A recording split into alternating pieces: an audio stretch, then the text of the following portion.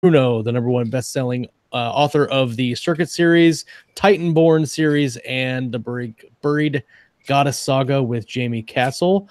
He's making a return to the show. Rhett, hopefully we don't screw up your second appearance on the show. So thanks for coming back and hanging out with us. No, it was. I don't know if we screwed up the first one or not. I can't remember.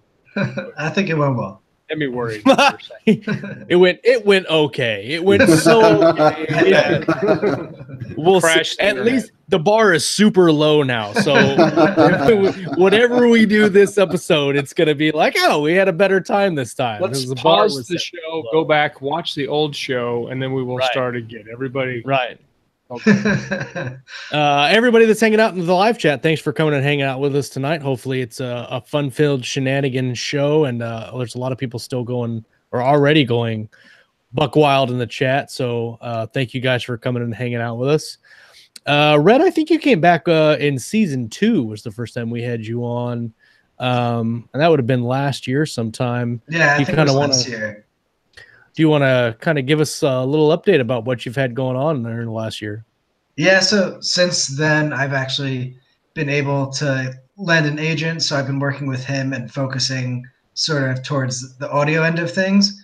So I've actually bought back a lot of my rights to my series, like the Titanborn series. I signed a deal with Audible, and that'll be relaunched either later this year or next year, depending on the narrator we get. That'll be a 4-book series called the Bastards of the Ring series. And so that'll be cool. The Buried Goddess series, which is an epic fantasy series I've wrote with Jamie Castle, that's coming out, all 3 books, month after another, starting in November. And that'll be narrated by Luke Daniels. So we've been working a lot with Audible Studios.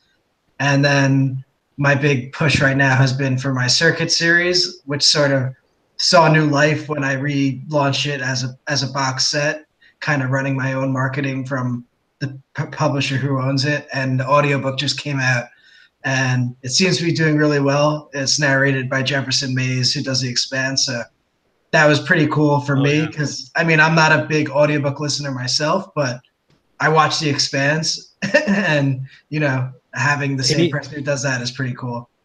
Any connection to a great show like that is yeah, I think it's gonna, and that's a lot of times. That's why I like audiobooks. Is a lot of times you can get the book for the author, but sometimes you can get the book for the reader too, and find something new that you wouldn't have listened to otherwise.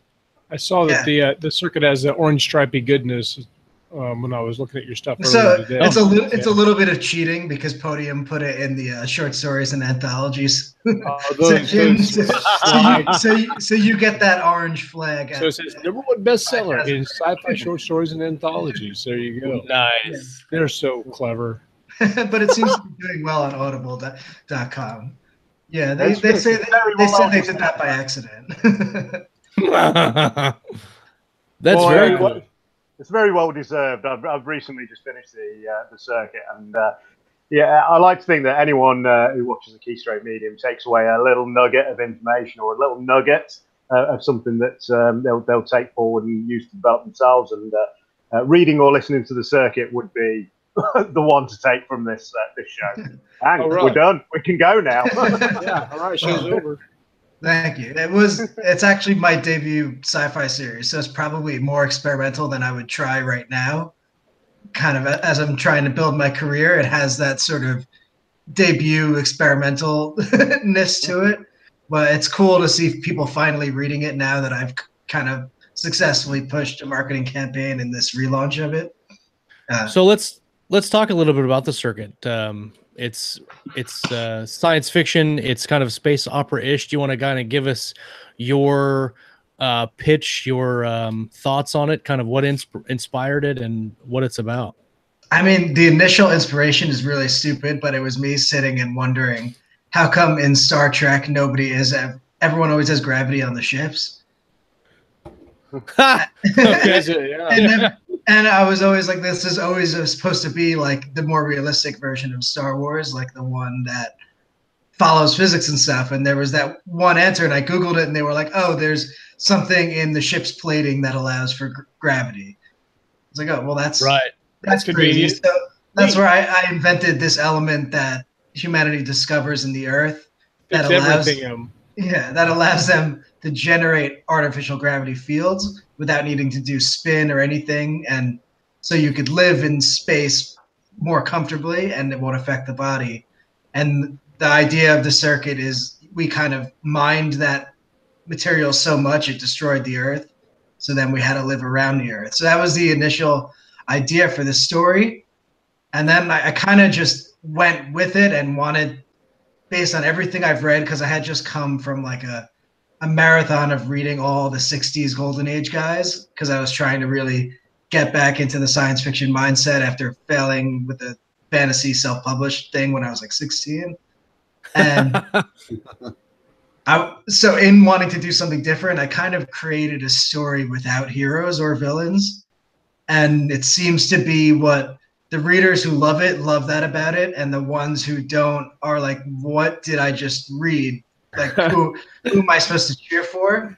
And I mean, I get where they're coming from, because most stories have that clear villain, clear good guy, and I think as you go through this series, you realize everyone's kind of out for their own thing, mostly out for survival, and everything's pretty gray in it. Sort of like a Game of Thrones kind of experience, but even in that, the villains are pretty clear cut. Right. And I think my goal was to create a story where until book 3, you really don't even know who's right and who to cheer for, and then things kind of come together in that book, and hopefully it turned out successfully. Yeah, I mean, I read the first book and I really liked it. Ralph, you just finished reading it, didn't you? Yeah, so I finished probably a couple of weeks ago, and I must admit that's the massive thing I took from it, was that it was like Game of Thrones. Your sympathies seesawed throughout the book. All throughout the trilogy. I read it as a book, so as in sort of one continuous storyline. And most people have. Yeah, but some of the moral choices that you made, and some of the more you've got one character who seems to be sort of like a clear-cut hero, but then he seems a bit also to be a fallen villain as well. But you've also got the other characters as well. But I don't really want to go into spoilers.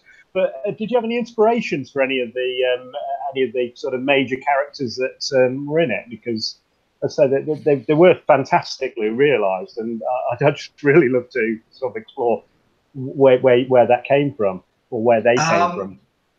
So some of them are pretty out there, but I would say for Cassius Vale, who as you is like he's the presence in the story, kind of the driving character behind everything. And a lot of his inspiration comes from Kane, from the Legacy of Kane series. I don't know if you played those games. Yeah. And for Sage, a lot of the inspiration was from Mara Jade in like the Timothy Zahn Star Wars books. Oh yeah. Yeah. Oh yeah, so, definitely. You're talking about I actually own it. And now you've said that, it's like bang, that is like snap back to it. I suddenly realised where you come from, a guy who is probably got an ulterior motive, which is quite noble, but maybe lost in the detail a little bit, where his darkness comes from. Yeah, exactly. So those were probably the two characters that were most influenced by something, and kind of everyone else I probably take from all the little things I've seen, all the shows, books, movies. You guys know how it is. I mean, the series itself probably bears the most comparison with The Expanse. Did you read The Expanse before you started on the circuit? Or? So the funny part about The Expanse is I actually didn't even know it existed when I wrote the circuit, and I read book 1, I think after I had finished Titanborn, which if you've watched The Expanse, it's about the Belters and stuff, and how they become sort of like slaves, and they're deformed and stretched out because of the gravity conditions. And I wrote a very similar group in my Titanborn series called Ringers, who live around Saturn, similar to the Belt, and they get stretched out and skinny like that. And I was like, oh shit. they beat me to it. So I actually, funnily enough, even though that is the main comparison book I use for my series, I actually read it afterwards. And then I gave up on reading the book because I knew it was going to be a show. And how many awesome books become shows? So I didn't want it to be spoiled.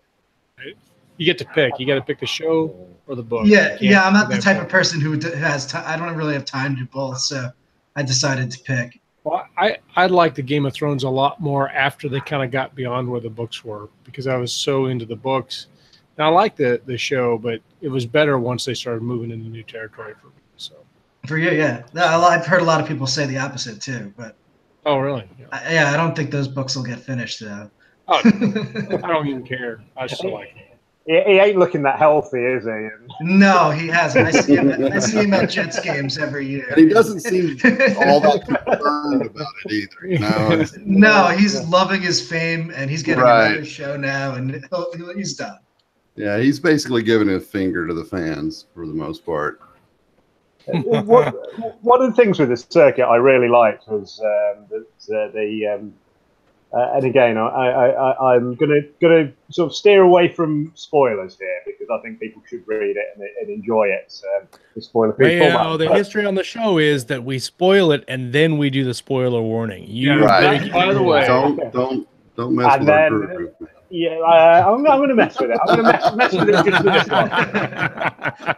one. But what I would say is that it's one of the more meaty series that I've read. Now, as I say, I've read it as a single book, but I appreciate that it was written as a trilogy originally. Did you plan it all from the outset, or did you plot each, or did you know where you were going through the story when you started writing it?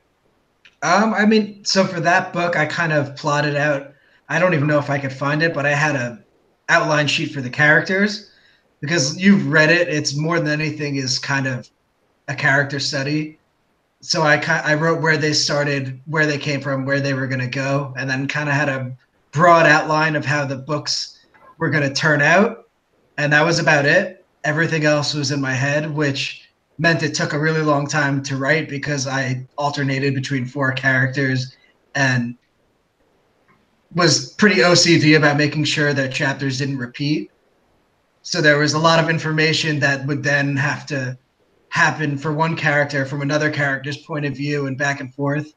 And in a tight 3-book series, which is what I wanted, balancing the 4 characters was pretty tough. Probably it's not something I should have attempted on my first sci-fi series, but. So I've got a question about that. With 4 different POVs running alongside each other, the way I do it now is I'll start and I'll write one group, like one POV from beginning to end, and then I'll go back and write the next POV from beginning to end, and then the 3rd and the 4th, and then at the end I'll go back and put them all together so they're flip-flopped. How did you go about writing your POVs for this book? Because you say you don't want to repeat. Yeah. Just curious, were yours like were the characters always close together, or? So in the book that I'm writing now, they aren't, but they do come together at the end. So the thing that I've got to look at is when I splice them, I have to look at time, right? Because between some scenes it's a couple days, and on one arc, and in another arc it could be a couple hours between. So I just have to look and make sure that I'm not screwing with the timeline anyway. But they do come together, and the next book after this is actually going to have more of that. But right now they're at different places, so they don't interact. Well, no, I take that back. 2 of them do. 2 of them are on the same place at the same time, but they don't ever interact with each other until the end of the book, and then they both kind of line up. Yeah. So that's like the Star Wars-y type of style. That's what that's how the fantasy books me and Jamie are working on are sort of like that, where we build to everyone coming together at the end. Sure. So what we'll do is usually write like the first 80% of the book and just run through those POVs, like you said, in a row. And then at the end, it becomes tougher. You have to blend them all together. The circuit, was pretty tough because the characters are constantly jumping back and forth between being with each other. And because I wanted to keep these like pretty tight books, word count wise, they're actually only each like 80,000 words. But I worked so hard to have all the information just always be moving forward, even if it was in someone else's point of view. They would fill in information but another person's point of view. That made it a lot tougher to write that book, and I had to write it in order to do that. Sure. Oh, go ahead, Ralph. Sorry. Just on the note of POV, one of the most kind of like impressive things about your book is like how distinct each of the 4 POV voices are. So you've got Adam, who sounds and feels, his sections just feel completely different from, say, Cassius Bale, who has even when you're doing the sort of exposition section of his, has a sort of like a touch of arrogance to them, and I really like that because it carried his character. Talon had a sense of humility to him, and forgive me, I'm forgetting the Sage, yeah, and Sage sort of a kind of sense of pragmatism to it. Because there was such a tonal shift, did you find it tricky to go between those 4 really distinct voices, or how did you control that? Because that was one of the best things from a craft point of view about that I, as an author, got from your books, that kind of segregation of the voice. Basically, by taking a really long time with each. That's what I mean. That'll do it. Yeah, I probably spent like 2 years total writing those 3 books, and again, they're like pretty tight 80,000 word books that probably seem longer because I jump back and forth between the characters so much. But yeah, I mean, I think it really helped developing that outline first, not of really the story, but of the characters themselves. Like, they were the only thing I outlined, and I would kind of keep that open and make sure I stayed true to them. That was the main way I did it. Obviously, Adam was a little bit easier because he's a robot. I get that. He was the most unique, but also probably in his kind of in his thought processes, it was probably quite simplistic. You've just got to get things across quite factually. I tell people he was probably definitely the easiest one to write. And I think another thing that helped was kind of keeping the cast diverse. I mean, one's a robot, one was a woman, one was a guy who's terminally ill, and one's a much older man. So none of them really came from the same background, even though there are parallels. And I think that helps too. And that book just came out on Audible. Luke Daniels narrated it. He just narrated Terra Nova, the first audiobook that I've ever had, and that's pretty wicked cool. I mean, yeah, you did get the orange stripy goodness on your deal, but have you seen a lot more readers coming to you through the audiobook than you had through the ebook? So it's Jefferson Mays, actually, not Luke. Oh, I'm sorry. Yeah, you're right. You're right. Sorry. I'm not sure yet. It's only been a week. I only know rankings, so I have no idea how many copies is actually sold. And gotcha. And I have to remember, like, the way Podium put this out was as the full trilogy, all in one volume. So it's 30-hour book. So it's going to take a while probably for a lot of people to actually listen to it. You'll see the ratings haven't really started coming in yet to align with how the rank seems to be doing. Yep. But I would imagine it'll take most people probably like 2 or 3 weeks to actually listen through to the entire thing. And I mean, I've heard from some people where they listen to book 1 and then to take a break, they listen to something else. Cause it's like having 3 books, and the Jefferson tells you when the books break. So there's a lot of ways I'm sure people are listening to such a long production. Everybody's got kind of their own reader listening habits. Sometimes I go on a binge and I just go crazy with them. Other times I get like a half an hour a day. I tell you, sometimes depending on the book, I'll spend all day, 12 hours a day listening to a book. I've done that with several. Those books ended up being like 50 hours long, but I mean, if you get the right narrator, then yeah. I can't remember. I know that I've listened to the first 3 Expanse books, but now I can't remember. I listened to those Jefferson's because you voice is told me to not. listen to them, and they were awesome. So Jefferson stopped, I think, at the 4th, and then went back and redid it or something. I keep reading about that. But the cool thing about him was he speaks with like that high English voice. I don't really know what to call it, but like that Shakespearean sort of actor voice. And receive pronunciation. That's yeah, okay. And I really wrote the circuit in a very melodramatic sort of Shakespearean way. So I don't know if Podium really thought about that when they picked him, or if they were just like, well, this is like The Expanse, so let's try and get the guy who does The Expanse. But I mean, I don't think they could have picked anyone more perfect to pull off the voice of the series. I think they put a lot of thought into their casting of their narrators. I think that's one of kind of their go-to things that they think is really important.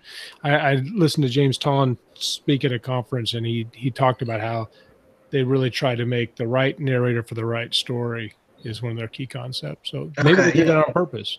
Yeah, I mean, I'm not sure. All of a sudden they were just like, we got Jefferson Mays. And, I had no narrator approval, so I was like, okay, kind of do what you want. And I never even heard a sample until it was done. So, yeah, I'll trust your judgment. I remember reading some research when I was going through the audiobook Labyrinth, and apparently you 3 kind of primary accents for an audiobook are Australian, which for some reason people kind of default to as good guys. The English they're always good. Australians are always the good guys. We all know that. That's true. Because they're so friendly. Yeah. And drunk. It's like British people are always villains because they can sound so. Yes, you guys can sound so sinister when you like just drop it down to a nice little whisper. So that was the second accent. Was they said in this research that English accents are apparently the villain. So guys, I'm the villain of this little piece. Yeah. And the third one was American, obviously, which is apparently sort of quite neutral. It can be good, can be bad, or generally neutral. So I'm a bit snowflake about this. I must admit, I'm like, why am I the bad guy? We should cast the podcast from now on. Ralph's our bad guy. You know what? All you got to do. I hate you all. All you got to do is say James Bond, and it just shuts everybody up because he's the good guy.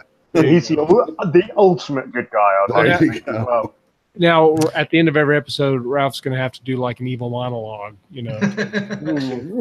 fulfill we started to try to do the James Bond, like with the gun thing going across the screen, and then Ralph is going to turn like this and shoot real quick.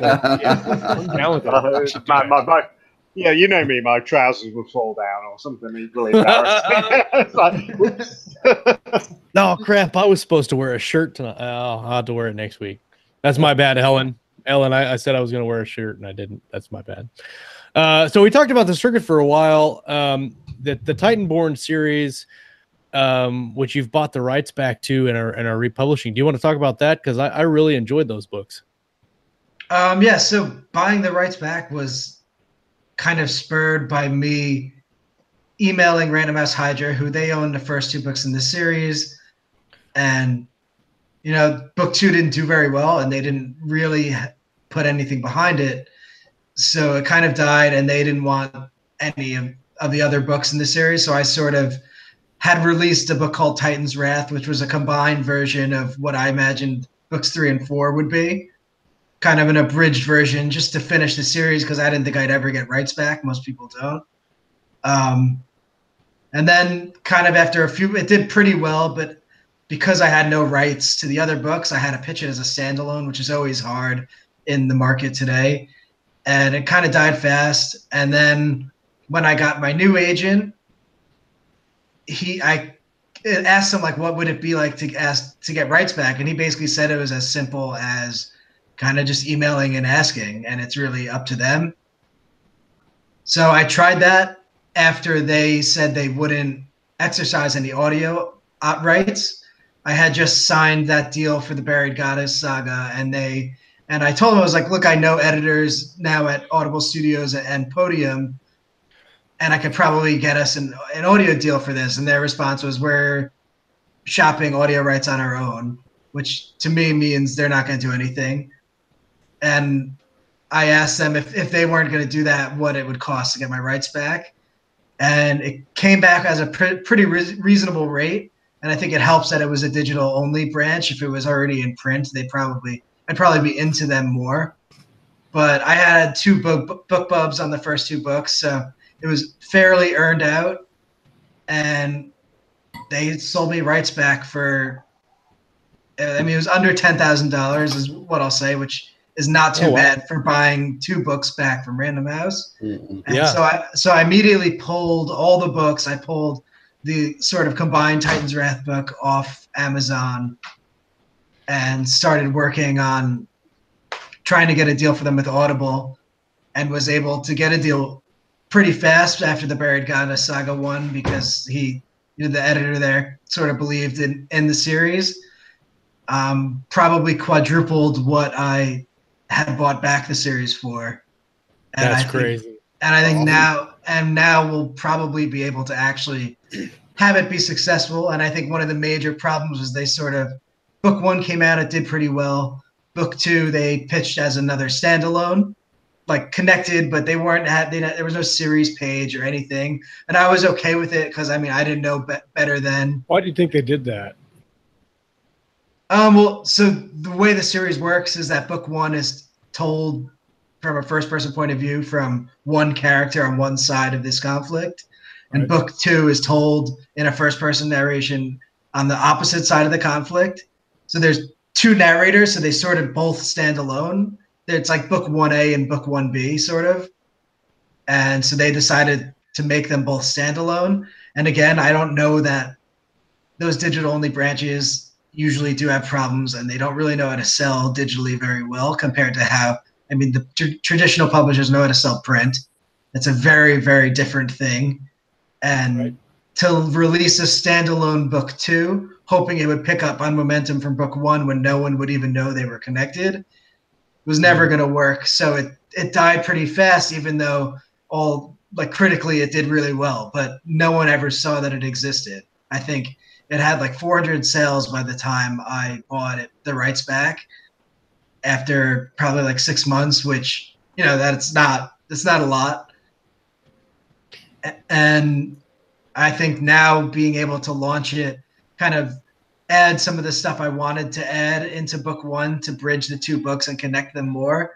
So you see both sides of these conflicts. And then in a book 3 and 4, the 2 characters alternate their stories and they come together like we were talking about with point of views coming together, only they're coming together in first person, which seems like a perfect avenue for audio to be able to get a narrator to sort of become these characters in first person. Oh yeah, that'd be cool. And so that was what I sort of sold Audible Studios are. And right now we're looking at some pretty awesome narrators to try to do it. So I'm excited about that series coming out, probably more than I ever was about it coming through Random House Hydra. A strange world we live in. That's one of perhaps crazy, but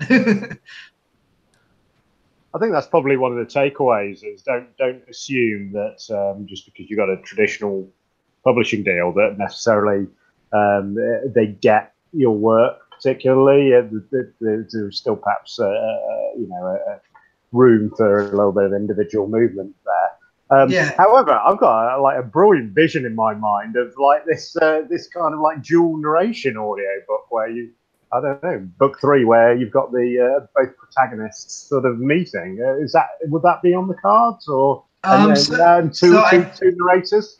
So I think I talked to the Audible guy about it because obviously, they're 2 very different characters, and that could be cool. And what he told me, and this is kind of helpful for anyone getting to audio, he basically said books with 1 narrator typically sell better unless they're the Audible originals that are super high produced like a TV show.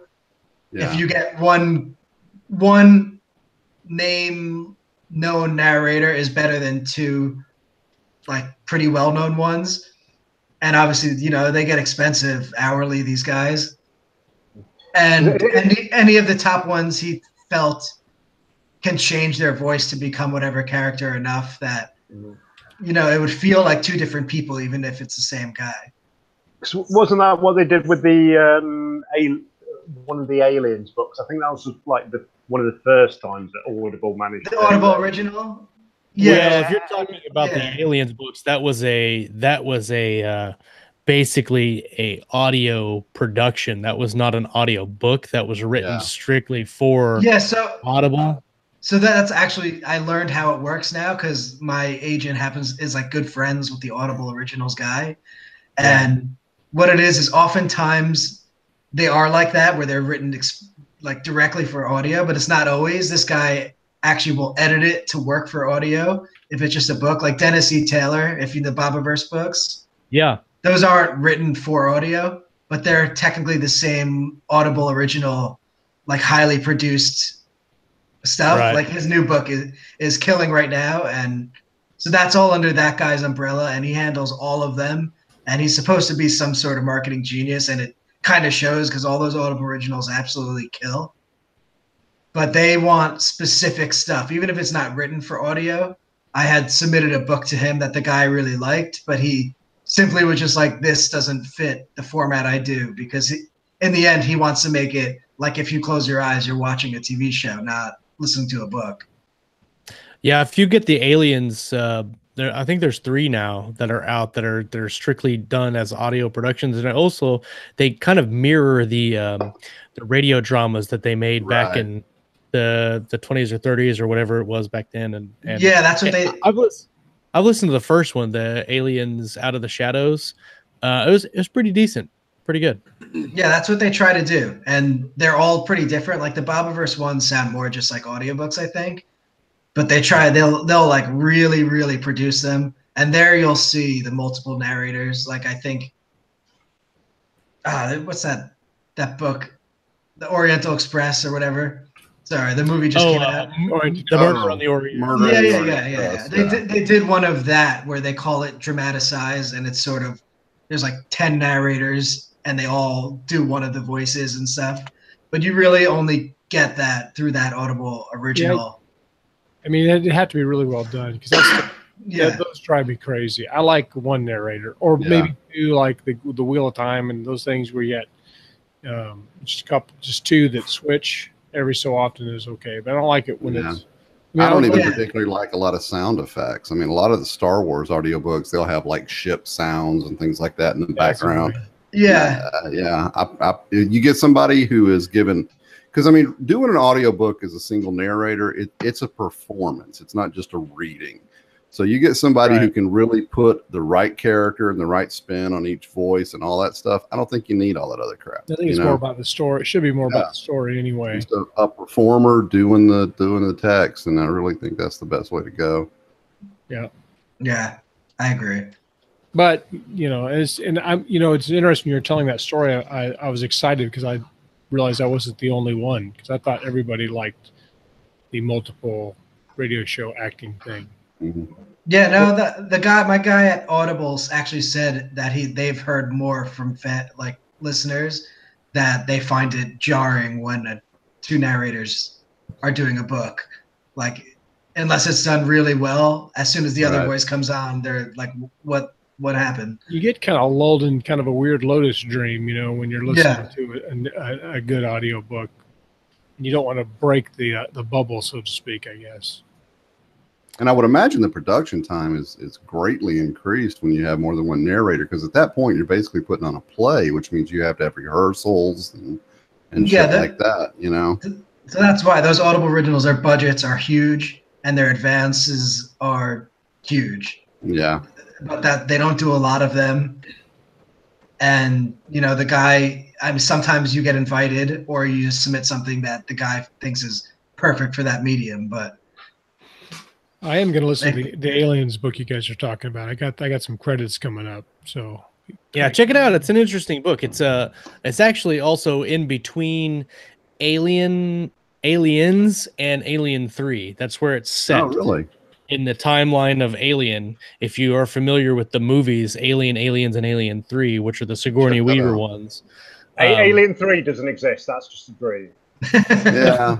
Now, see, I'm of the minority. I love Alien 3. I like that movie. I'd say Alien 3 has some of the best moments in the Alien series. Like the chest burster scene was epic, but then generally it was a load of tosh.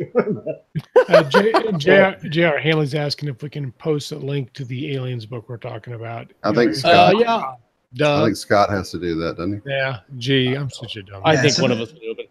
Well, while he's doing that, I'll talk about the show sponsor for this week, and then we'll jump back right back into the questions. So, for this week, surprise, surprise, the sponsor for this week's episode is Master of Hounds by Stephen Manley, Chuck Manley. That guy's a hack. Chuck is sponsoring this episode, and his first book in the Pickman files, which is Master of Hounds, is a fantastic book. It's got an awesome cover, and here is the blurb. Clint Mercer is about to get a crash course in magic. Clint, after he barely survives an attack on the hospital where he works, Clint is quickly recruited by the brilliant but often unstable wizard Arlo Dandridge. Working on behalf of the mysterious Pickman Institute, the two men soon find themselves in a race to recover an ancient relic of deadly power before a centuries-old warlock and his cult of militant followers can beat them to it. With the lives of an entire city on the line, failure is not an option. Master of Hounds is the first book in the Pickman Files series, a dark urban fantasy filled with magic, monsters, secret societies, and dark conspiracies. Get yours now. Fancy new editing. That's right. Get yours now and keep the hounds at bay. I like that. Hounds at bay. I'm going to put the link in the live chat, and also it's going to be in the show notes as well. If you love the end of the month. If you love Chuck, which we all do, go buy his book, support him, and I can't post it. Scott, you'll have to post it. I'll send it to you. And you can do it. I'll look it up while you're talking and all whatnot. I send it to you in chat. But Ralph has the next question, so ready to go. Go. Bard of today. I'll say I've got the next question. Bard of today has the next question, really, which is one: do Podium do indies? And do they operate as like ASEX as far as rights? I think right. Short answer for Bard of today. Yes, do they do indies? And not quite in terms of ACX. They operate more like a traditional publishing deal. But more sort of accurately, do you perhaps, Rhett, want to use it an opportunity to talk about how you sort of dived into the world of audio and how that looks to you? Yeah, so that's right. Podium actually, it seems based on what I've talked to them that they prefer indie authors. Only I actually had to work with them through my publisher for this series, Diversion Books, and they seem to just like a one point of contact thing. Otherwise, because you know, they sell the most. They're all over Audible. They're doing really well. They sort of tell you what they want, and there's not a lot of wiggle room with them. And I mean, if they put their effort behind your book, they're going to make an awesome book with a great narrator. But you kind of just have to put your trust in them. You won't get narrator approval with them. They don't give out advances. They do nice royalties, although, I mean, I haven't seen any royalties yet because it just came out, but supposedly they have a nice royalties compared to Tanner or Audible Studios.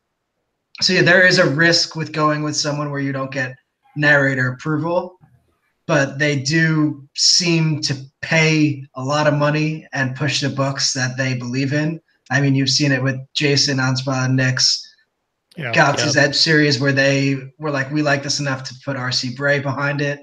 You see it with Craig Allinson's stuff, where, I mean, an R.C. Bray prints gold pretty much on audio. And if they're willing to pay his rate, which is very high, you know, they're going to go all out for your book. I assume they paid a lot to get Jefferson Mays to do mine. But again, you are taking the risk that you don't really get to have any choice in the narrator. I mean, they even did my cover. They redid my cover because they wanted to be in control of that too. And we had to get permission from my publisher to let them redo the cover. But You know, they're a good outfit to work with. They're very, very different than the other ones, where Tanner and Audible Studios are very traditional in the offering advances and that kind of stuff. Podium is traditional in the way it deals with audio, and that they're not through ACX, but they're kind of a beast of their own. I've never really worked with a publisher that's like them. And that's the short answer on them. I basically had a friend refer me to them. I sent them a series and they were interested, and it just went from there. They also typically don't buy a series until it's already out and selling really well in ebooks, whereas Audible and Tanner kind of want it up front. Yeah, Podium, you can't submit a story to Podium. That's not the way they work. No, you have to be referred to them, or they have to find you. And they do, unlike the other ones who prefer to release books one at a time, Podium does, if they're shorter books, does like to bundle them because they see a lot of value in a credit for more hours. Yeah. Which, you know, it holds a lot of truth. So there's different things about all these main publishers that are kind of possible to contact. And then, of course, you could go through ACX, where I would suggest just making sure you could afford and find a narrator who has some sort of following. You know, just don't dive in blind. Yeah, no, and I'll agree. Like, it's with Podium, because I'm with Podium with my Terra Nova series, and the 2 points I'd like to make is, yeah, you don't get an advance, but they give you some really good rates, and like you said, they'll push your book because they're not open to everybody. It's not a ACX thing where anybody can just hop in. They're in to make money just like you are, but they're in to make money on quality products. That the other thing with the 2-book deal, like you said, is I'm an Audible subscriber, so I get 1 credit a month, and so same as everybody else that subscribes to Audible. So with that credit, when I go to look at a book, I want to get a book that's, you know, I'll look at a book, and if a book is $8.99 and 1 credit, or $54.99 and 1 credit, I'm going to spend my credit on the $54.99 book, because that's the longer book, and I'm going to get more time listening off of that credit on the longer book. So what Podium does is they will take, for instance, in my series, they took Terra Nova 1 and Bloodlines Book 2, put them together in a publisher's pack. So now you have a 15-hour book, whereas otherwise you would have 2, let's just say 7.5-hour books. So when somebody looks at that 7.5-hour book 1 and like, nah, I'll spend my credit on something else. But now they're seeing the 15-hour book and they're like, yeah, I'll spend my credit on that. And then the cool thing is that brings them into the series. So when you do book 3, even if book 3 is not 15 hours, if book 3 is 7 or 8 or 9 hours, the listener is still going to go through into that next book because you've hooked them on the 1 and 2s. Right. They're invested in the story at that point. Right. Exactly. We have several questions in the live chat that pertain to what you're talking about, Josh, and then most of them are involving ACX and audiobooks in general, about royalty splits in ACX and whatnot. So, I mean, I have some experience with ACX. I don't know, Rhett, have you ever dealt with them or know anybody who's... I've used it a little bit, but not much that I would have had success with it or anything. The problem I see is that audiobooks are actually kind of hard to market, in my opinion. To do it, and that's where Podium's huge value is because they apparently know how to do it. I have not heard an answer to the question. I have not heard about they're not doing royalty splits. I think I haven't looked at it for a little bit, but I think that's really depends on your narrator. If you find a good narrator, and most of your people who will do royalty splits, like I found an extremely talented couple of narrators, but they're just getting started. Yeah, they're usually slower. They don't really have a following. They have no idea how to market, probably even less than most indie writers do, or book publishers in general. So if you're going to do self-produce your own audiobook, you need to really take the marketing seriously, because on the flip side, if you can get them to sell, they do great because they're a bigger product. They cost more, and so you get more from them when you sell an audiobook. Yeah, I think you really need to look at smaller market. It's pretty huge right now. I mean, it's growing. But relatively so. Yeah. And you want to be first you know, and that's the thing is, you know, a lot of people are going, man, I wish I would have started this ebook thing in 2010. But if the audiobooks is still fairly young and new and small, and you could probably make a name for yourself and get out in front of that, because I think they're only going to grow bigger. I think audiobooks are going to get bigger. But I think finding a narrator with at least some sort of following is really important. I mean, that's your best marketing tool is the follow button. And you could follow those narrators. I mean, otherwise, the only real platform you could run ads for audiobooks through is Facebook. And I mean, I was running some ads all through last week because the Saga came out, and they did really well. They had a lot of clicks. I have no idea if they converted into sales on Audible. I mean, because there's so many ways to buy them with a credit, full price. If you remember Whisper Sync, like there's so many ways, and they all give you different royalties. So yeah, and I go to Audible a couple times a month, even sometimes, and I will search for books read by a certain author or a certain narrator because I like the narrator that much. Yeah, I don't think I'm the only one who does that. No, I think that's a big thing. I think that's what you look at like Jefferson Mays or Luke Daniels or like Michael Kramer. You hear any of those words. If you're an audiobook listener, it might not mean anything to you if you're not an audiobook listener. But if you're an audiobook listener like everybody else is, or a lot of us are, you hear those names and you're like, that's a good narrator. I like them reading to me, so I'm going to go buy the book that they read. They might even not know who you are. You know, they don't know who Rhett Bruno is, or they don't know who Ralph Kern is, but they'll go read your book because Jefferson Mays read it and they like the way that Jefferson Mays read The Expanse. Right. Or they'll go and they'll read Ralph's book because they like Michael Kramer reading all these other books, so they're going to read Ralph's book. And so that's what I would suggest to people if you're getting into the audiobook market, or if you have somebody like Podium or Tantor coming to you and wanting to get your book in an audio. Do your best to try to get those. I mean, bat high, right? Like go high and get those narrators, because that's going to affect your sales more than just a cheap narrator. A cheap narrator may save you money, but if you get a really expensive narrator, that's going to make you money. Yeah. Be patient, because otherwise you're just wasting your time. Yeah. Can I just interject here? I'll just do a little thumbs up sometime. And there are surprising benefits to that, because that is how Josh, Scott, Chuck, and I have become friends. Was not through sort of our direct personal relationship. It was through the narrator. So I remember the first message I ever got from Josh was, "I like your book. Can I interview you on KSM?" Because I read your book on through Michael Kramer, who is one of my favorite narrators. So. You know, these things really do matter, and not just on kind of like a direct sales level, on a personal level as well. So getting the right narrators is absolutely crucial. The other thing I just wanted to sort of like touch on as well was my feel from there are three big players in the audio world, of which I've had dealings with two of them. And I know the guys have had dealings with three between us. So for the audience, Podium give great royalty. All three of them, sorry.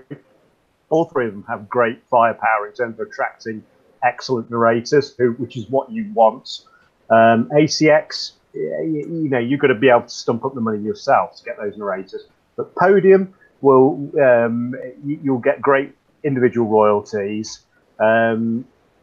Audible Studios, you'll get a great advance at the beginning, and then Tantor is like somewhere in between there, and you've got to kind of factor that into your own personal business plans for the Bard of Tomorrow's sort of question there. So that's my general feel on how that the big players in audio work at the moment. Agreed. Yeah. And Ralph, you have I think you probably have the most diverse audiobook narrator experience. Am I right? Because haven't you had several different audiobook companies? I've had two. I've had Tantor and Audible Studios, albeit mostly I've had Michael Kramer as a narrator. but I believe that is matched by Rhett, is it? Am I right, or? I think by the end of this year, I'll have all 3. There you go. Well, there you go. But Tanter's with an anthology, so it's kind of just 8,000 words of my stuff. But, they got Greg Tremblay, who does all Nick Webb stuff. He has a good following. They got Nicole Poole. I mean, you're right. They could get these narrators. And I know from experience, there's no possible way to contact Jefferson Mays. It's impossible. I have no way to do it. I had to thank him through Podium. They are able, to reach out to agents and contact them like a major production studio. And I think that's how they carry themselves. And that's why these places are able to get these level of narrators where, unless you know them, like if you wind up becoming friends with one of these narrators, then go to ACX, have them do it, pay them instead and get more royalties. But I mean, these guys are in high demand. And if you look at the bestseller charts on audio, it's a lot of the same names on repeat. And I'll touch on Barta today's question. He says, but what would that be a good strategy given what you know about? He's asking, how do I contact these narrators? So a lot of people that I know have contacts. Like, you can't contact Jefferson Mays, right? Well, maybe the regular person can't contact Michael Kramer. I can. Ralph can. Yeah. We have people that know a whole bunch of people, and it's part of why we do this show and why we're doing a couple other things that we'll talk about here in a minute. Is growing your tribe, right? That's the whole reason behind Keystroke. So we know audiobook narrators. If you have a book that you want to try to get into, talk to us and we can set you up with a couple people. We have ins with publishers. We have ins with audiobook publishers. We have ins with narrators. And that's, one of the authors that we know, when he went to publish his first book, he went and contacted this audiobook narrator directly and said, I want to work with you. Now, he had to pay like $8,000 to get his book read, but he was still able to get it read and made a lot of money because that narrator read his book. So yes, JR, it's called networking. So you're right.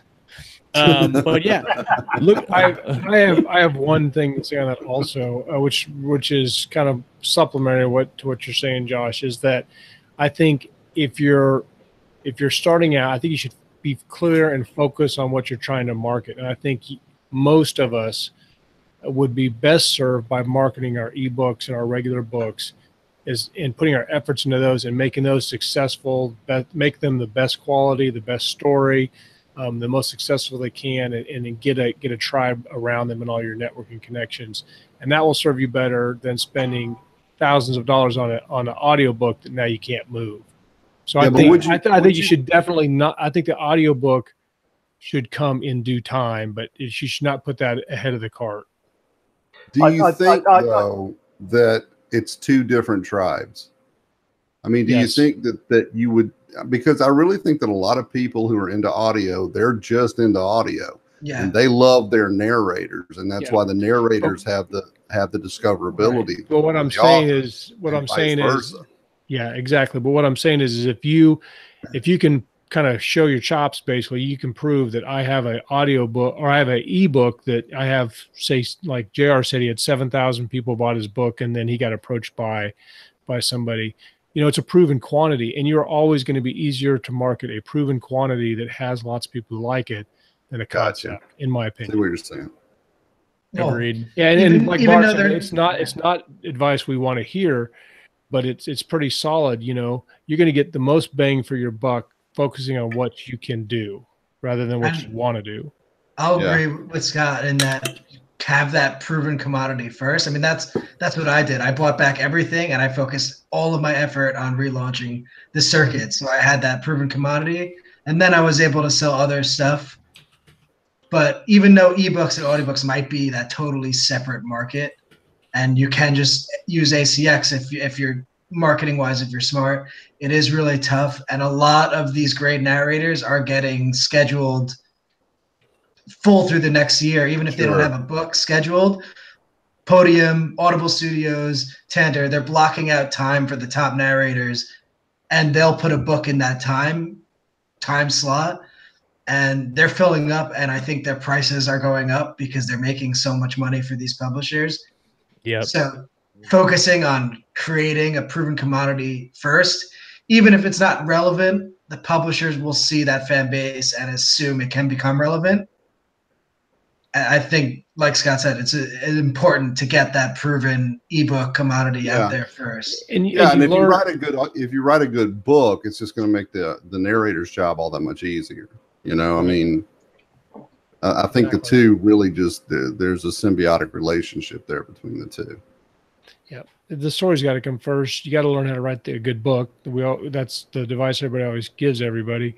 But then also, if you learn to market, because none of us start out knowing how to market. If you can now market your I still don't know how to market. Most people are just getting lucky. Yeah, and even the top guys don't know how to market audio. So that's exactly. Focus on the thing we all know how to market first. Yeah. So learn on the ebooks, and then maybe that'll give you some insights into how to do the audiobooks. Maybe you get a newsletter list, because you have thousands of ebooks sold, and now you can move your audiobook better. I don't know. It's an idea.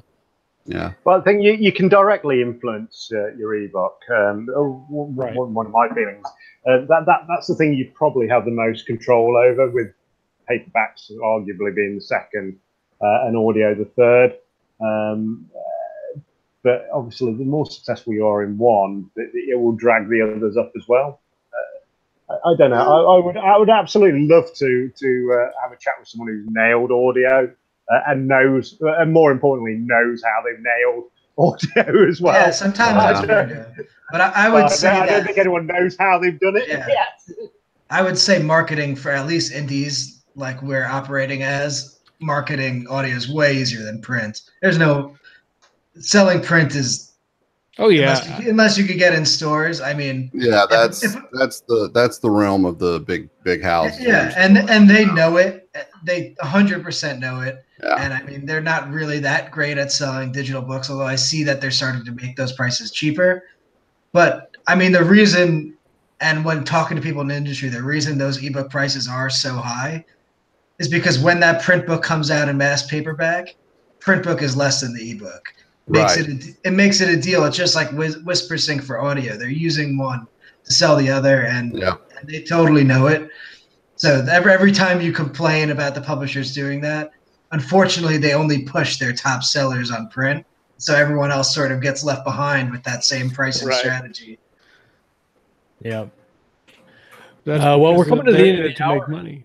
Just like I'm to the point I'm going to go hire a voodoo priestess in New Orleans. And hey, that might work. That could be our next episode. How to use black magic to influence sales. Black magic for marketing. Hire a voodoo priest and do an evil seance. That's next on. He's really, really going downhill. Rhett, you have the Buried Goddess Saga coming out with Jamie Castle here pretty quick, and I know that you guys are pumping out those books in kind of a monthly rotation. But what's next up for you in this year, now that you've got kind of going on mostly all indie now? So not pumping too fast. We're actually finishing up the third book. We kind of accidentally made these a little bit too long and epic. which is fine for some people, but book 3 is like 150,000 words with 4 characters bouncing back and forth. So they're less we can't produce them as fast, but we will be releasing the first 3 on audio and ebook all within 3 months. So that'll be pretty cool.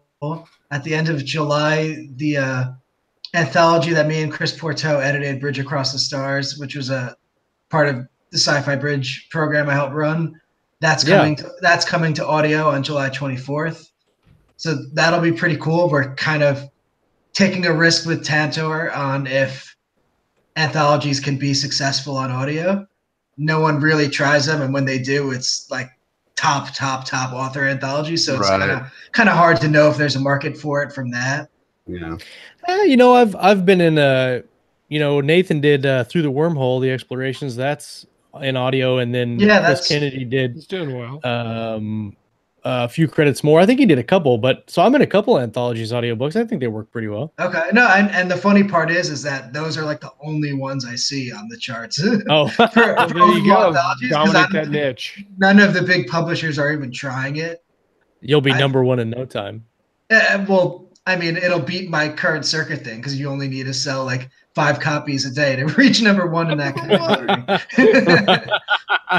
That's awesome. I think you may have done yourself out of like a little secret advantage there. I would have kept that little bad boy. No, it's fine. And I mean, that's it as far as releases. I don't think the Bastards of Titan series will come out this year. I'm hoping we'll be able to get them recorded this year, but the narrators are looking at have a pretty long wait list. So that'll likely be next year. And then I have some other projects that probably won't come out. I'm trying to not release book 1s as soon as they're done anymore. And wait until I have the series and ammo. Luckily, trying to simultaneously release them with Audible, which is the plan. I've kind of worked with them, is helping me hold back a little bit because I signed a contract that says you can't release this until we're all ready. Otherwise, I'd fall into that trap. But right, there's even have a term for it, which I never knew. Was it simpub? You will simpub this. That's a street drug. I got told you will simpub this or out. I didn't want to go into what the or outs was. That's how they can be. Well, also that we can find you if we need to. Right. We know people. Well, everybody that came out and hang out in the live chat with us tonight, thank you guys for hanging out with us. It's a blast. Always cool to see you guys there and interacting with each other and also with us. And without you guys, we wouldn't have a show. So thanks you guys for coming and hanging out with us. Tell your friends. We need more. Tell your friends. Share them around. Bring your friends. Bring all your friends. We should have bring a friend night at the live. Everybody chat. Bring a friend. It's date night at the live show. Bring a ladies' night. Ladies' night. Drinks are free. Bring your pet squirrel. It'll be drinks are on the squirrel. Bring your pug. Oh, yeah. Bring your reavers. Yep. And also, if you're friends with Rick Bartlow, next Monday at 7:59, send him a text and let him know the show's starting so he doesn't sleep through it again. Yeah. help a buddy out here. I do have to say one extremely important thing before you go, Josh. I know you're trying to wrap it up, and we're just you're good, yappity yap. I like pugs. I think pugs are cool dogs. I never would have thought I liked pugs. I talked to the live chat here because since I have a microphone, I can force my opinion on the internet. True. But, I never thought I'd like pugs. My kids made me get a pug years ago. We don't have one now, but I love pugs. I'm just saying that for the record. Well, I want you to know that I was watching that whole pug thread in the live chat, and while they were talking about how pugs shouldn't exist and everything, I wrote the outline for a short story in my head about piranha pugs. Oh, yeah. My pug's name was Zelda, and she would run down the stairs, and then she would be going too fast, then she would do a face stand, and she would stand on her face with little feet flipping up in the air because they're so front heavy. I mean, it's the coolest. I've never seen a dog do anything like that. Speaking of short stories and anthologies, stay tuned this week for some really big information and news, if you will, concerning anthologies and KSM. Watch the Facebook feed for that here probably in a couple days. Just throwing that out there if you wanted to know. Just throwing it out there. So, and it could be piranha. I didn't mean to cut off your story there, Chuck. It may be piranha. That's fine. So. I was just throwing Josh a segue. That's right. Do it. Hey, so next week we've got AK Meeks, and then after that we've got Michael Kramer. So everybody come back, hang out with us. We are going to be. It's really. We've got the next couple of months are really kind of locked down. We're going to have several more. KSM roundtables that Chuck has scheduled, and hopefully we can stick to his schedule. Who knows? Maybe I'll just scrap the whole thing and just start inviting. He might. I don't. I'm the boss. I get to do what I want. Yeah, he says it like I did it and it matters, but he'll do it. Well, we get an hour every Monday of Josh dancing on his table in his underpants. Now that I was paid for. We'll do that next week. So everybody come back. We're going to talk about some reading. We're going to talk about some writing, and of course everything in between. Scott, you've got the big red button. I remember. Do it. We'll Rhett, see you thanks guys a lot, next man. week. Thank you guys. Thanks, Rhett. Have a good night, everyone.